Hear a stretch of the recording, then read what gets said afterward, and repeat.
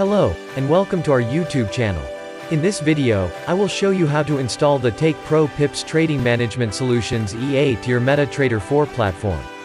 First, download your software that we have provided to you via email after your purchase. Right-click the file and extract the zip file. The password for the zip file will also be sent to your email.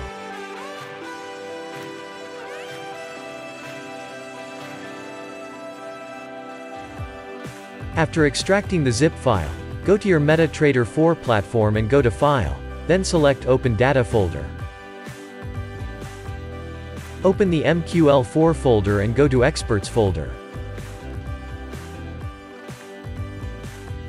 Go back to your downloads and select the folder Experts.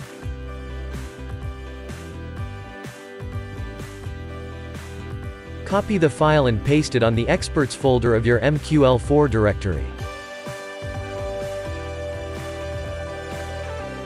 Go back again on your downloads and go to Libraries folder. Copy all the files and paste it on the Libraries folder of your MQL4 directory.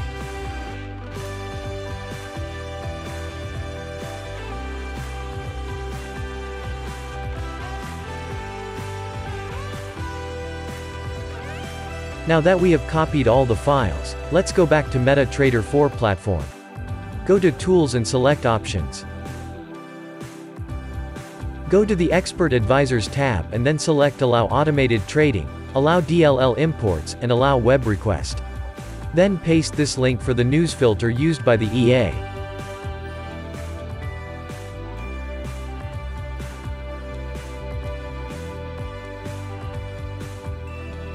Press OK after you are done. Now, navigate to the Expert Advisors link on the Navigator pane, and right-click on it, and select Refresh. The TakePropips Trading Management Solutions EA should now appear in the list of our available expert advisors. To open the EA, you can double-click or drag directly onto the chart. A dialog panel should appear, and in here, you can go to Common tab and make sure Allow Live Trading and Allow DLL Imports are selected. Then go to the Inputs tab, and in this section, you can change various settings used by the EA. For now, we will just enter the license key, which is also provided to you via email along with your software. Enter the license key on this input and press OK. If everything is set up correctly, then the dashboard for the EA should now appear on your chart. If nothing is showing on your chart after you enter your license key, and you have already copied all the files, then send us an email, or use our live chat support so we can help you with the installation process.